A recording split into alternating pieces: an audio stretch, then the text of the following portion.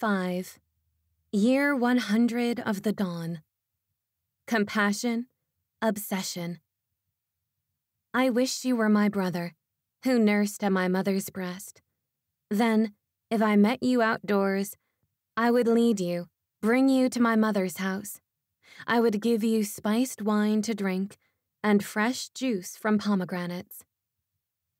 Song of Songs. I have been sitting here all day thinking about men. Again. Why is it that I want to give to them so much? I wish I could stop. Turn off the compassion button. I know that my Adam loves me. Of course he does.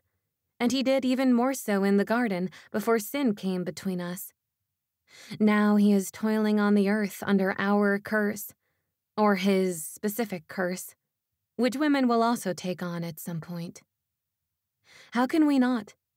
We will relish the idea of having our own money and being able to make our own decisions.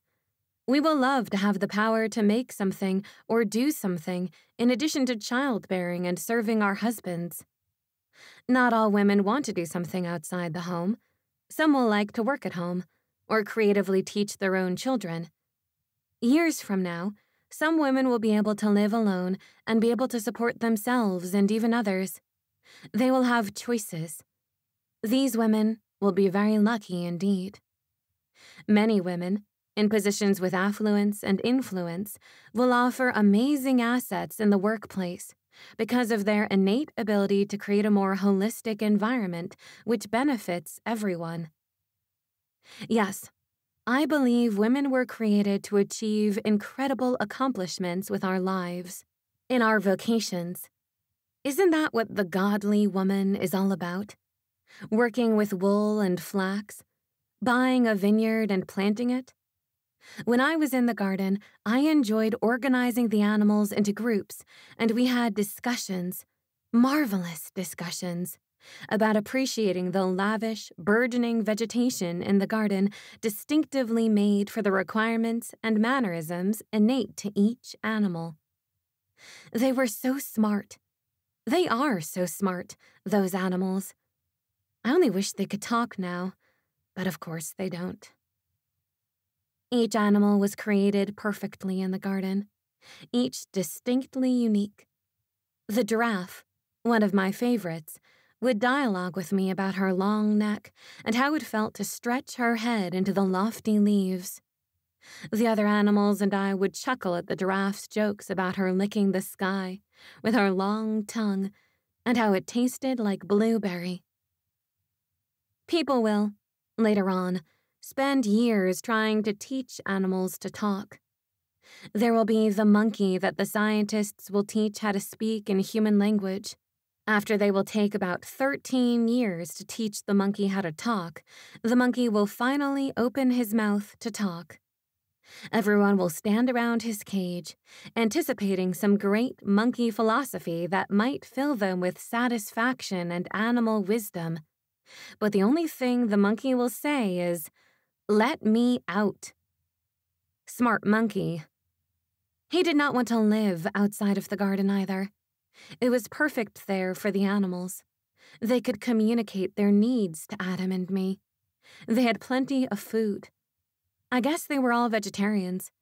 It's hard to remember now, but I certainly don't recall anything at all like the food chain I see now. Geez, I guess the fall hurt the animals too. After the fall, we started to eat them, but I would like to write about that another day. My goodness, there's a lot I want to say. So back to where I was. Men. Huh. No wonder the animal thing came up so quickly, as I was about to write about men. Get it? Men, animals. Men, animals. Now, men, don't get offended. I'm just making fun of the human race that came from the seed of Adam, planted in my garden of fruitfulness. Men and women are different, and there's just no way around it. My sons, of course, were perfect. Well, that is until one of them killed the other. Oh my, things get complicated as we struggle to survive outside of Eden.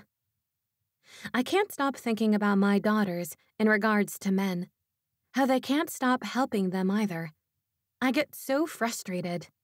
Just the other day, one of my distant daughters met a man, probably one of my other children grown up, but I have so many now, it's hard to recognize them as my babies.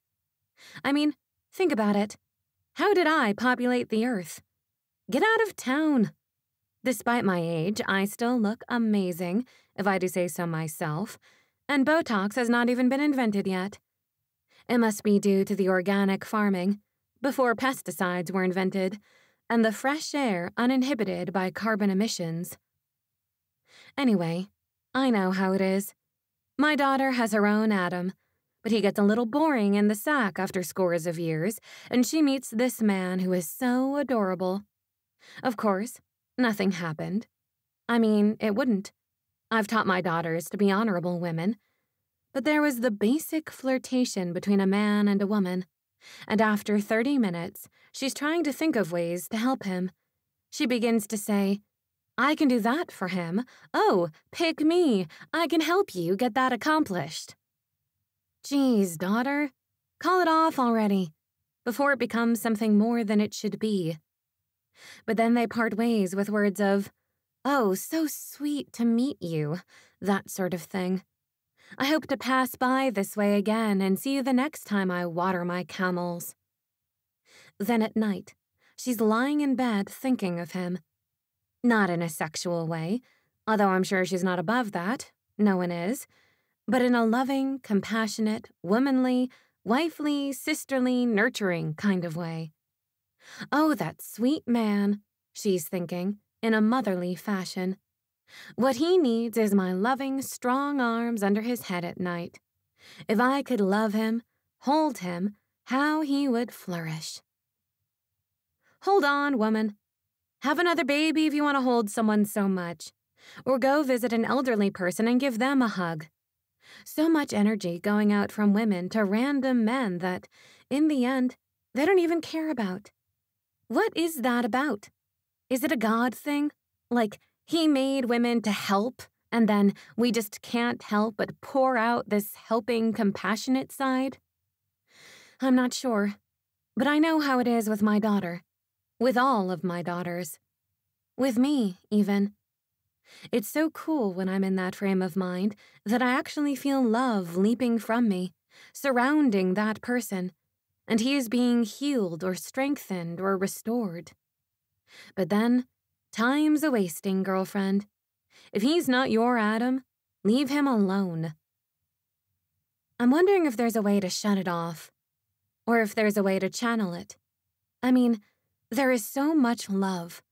It can't all possibly go to Adam and my children. I have so much to give.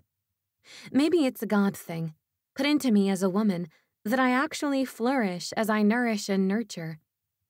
Maybe the Spirit of God is caring about this person and desires me, as a vessel, to pour pure love and kindness. Not sex or sensuality, but pure, unconditional love over him and the other men in my life. Like lavishing love on a brother. Oh, I wish you were my brother so I could bring you into the home of a good mother, as a paraphrase of the Song of Songs might go. I hope I can make logic of this. I hope I'm making sense to you.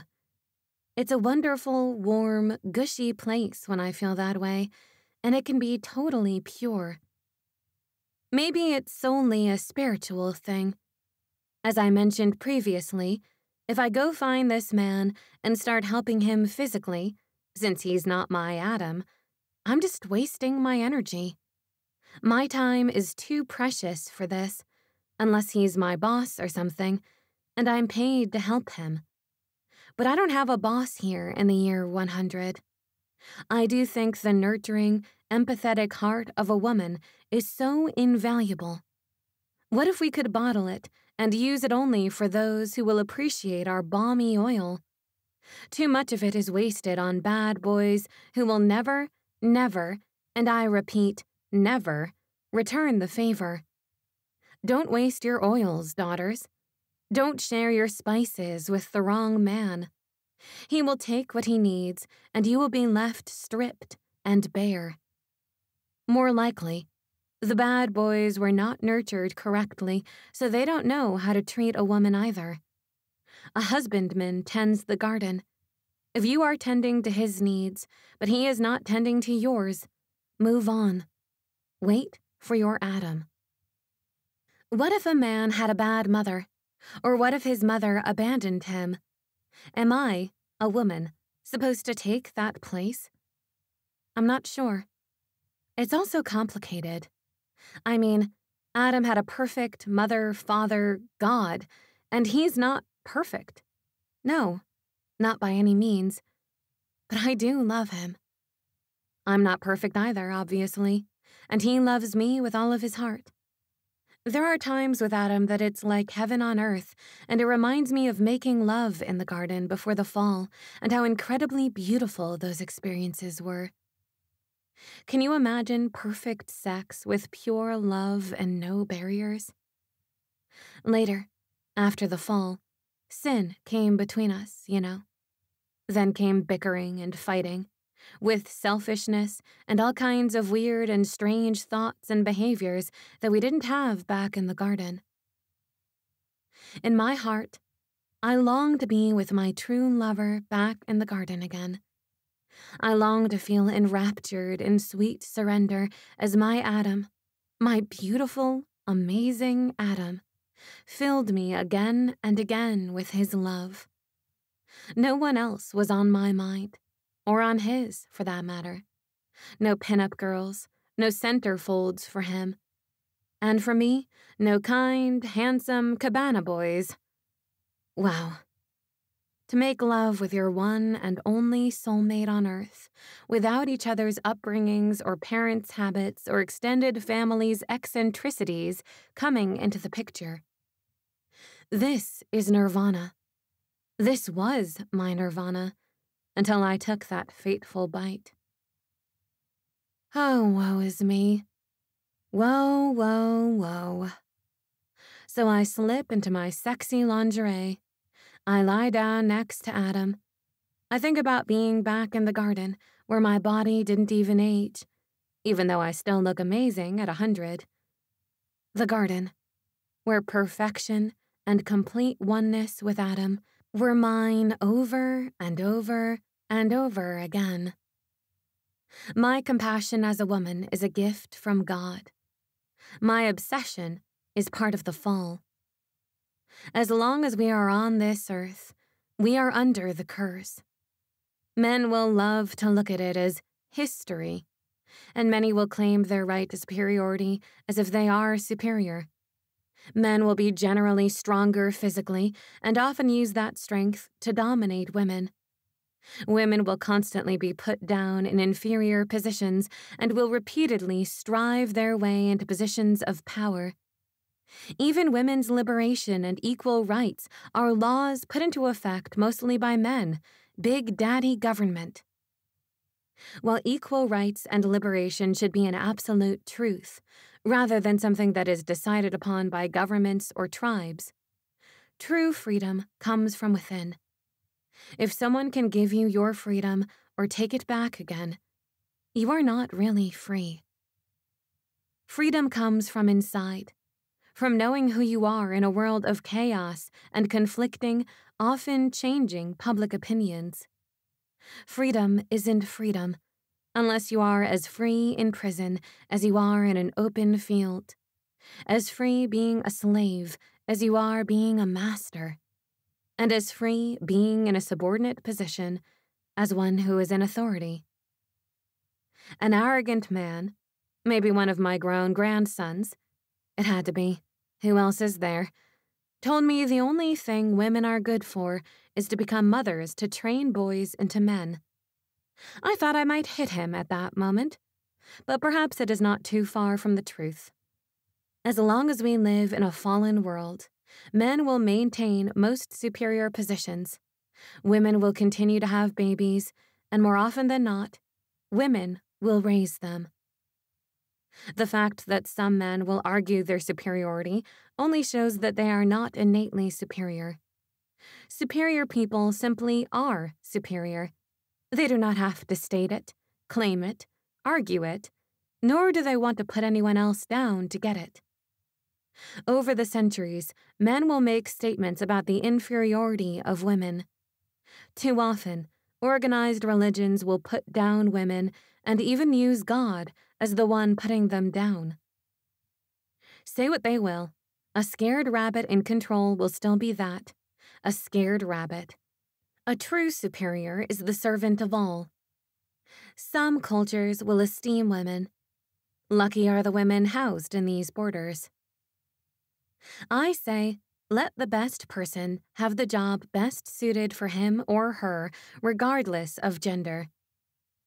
Women, however, will be generally the weaker sex. There's no way around it, at least for now. For instance, I ran a marathon recently. At 100? Yes, I told you things are much different now, and yes, we have sports here. I love to run. So does Adam. So we created a dirt trail that we run on for relaxation. A few years ago, we made it into an event. I beat many of the men, but the strongest man still won the race. The strongest man will continually beat the strongest woman in a test of physical strength. This is how it will be as long as the world is how it is now. That is why men need to be compassionate. They ought to look out for the weaker vessel. Vessel, meaning body, because the weaker sex is only referring to physical strength. We know that women are powerhouses of emotional strength. Women must own their equality. Men and women are equal, but different. Obviously. Years from now, in the 21st century, many women will take birth control, decide on the number of children they want to have, if any, be educated, and hold positions of authority in governments, in business, in education, and in society. But many women of the world will still not have equal rights of any kind. A healthy government would have an equal amount of men and women. But like I said, it may never be fair in the course of history. It may never become totally herstory. But realizing my own equality as being designed by God is vital to making my own herstory. A woman in the future will be faced with many choices. How am I to live as a woman? Should I have a career? Be independent? Should I get married? Have children? Should I put my career first? My God of the garden made me to be free. I enslaved myself by my own choices, but since God created Adam and me in his own image, I believe I have an ultimate freedom that no one can take from me. If one of my daughters in the distant future has the freedom in her culture to say what she wants or do what she wants, I hope she seeks God in the garden of her soul and makes her decisions there. The more free she can be regarding her compassions versus her obsessions, the better off she will be. My motto is to strive to live above the curse, redeeming my time daily by making healthy decisions as a woman. Replace compassion versus obsession with passion on purpose to accomplish whatever is necessary at the time. Life in the garden was so simple. I was dressed with my unblemished skin. I flitted among the leaves in the coolness of the evening as the moonbeams lit up the staged garden laced with soft moss and wildflowers, not to mention the 4-leaf clovers, every one of them. Sigh. We are stardust. We are golden. And we've got to get ourselves back to the garden. Joni Mitchell, Woodstock.